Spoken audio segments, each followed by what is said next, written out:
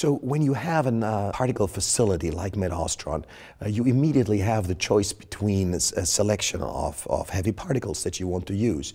Now the one that is most established are protons, but then we can also use carbon ions. So what's the difference? Well, what they have in common is that both of them share the precision with which they can be applied.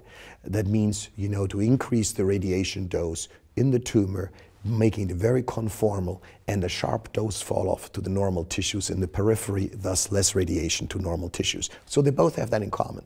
Now, what carbon ions have in addition to that is what we believe an increased biologic effectiveness. So not just the physical advantages, but the biologic effectiveness.